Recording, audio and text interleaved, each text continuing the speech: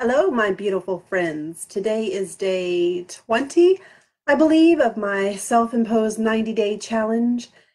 And let me tell you what, it's been a long day. I am so super tired, but I'm going to keep going and keep pushing forward.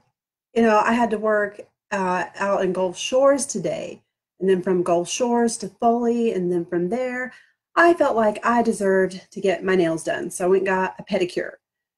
Oh my gosh. And then it was shopping for dinner, and now it's cooking dinner, although it's super late. But it's got to be done, right? Just keep swimming, right? Get up in the morning, do it all over again. So that's about it for today. It's just that I'm tired, but I'm doing it.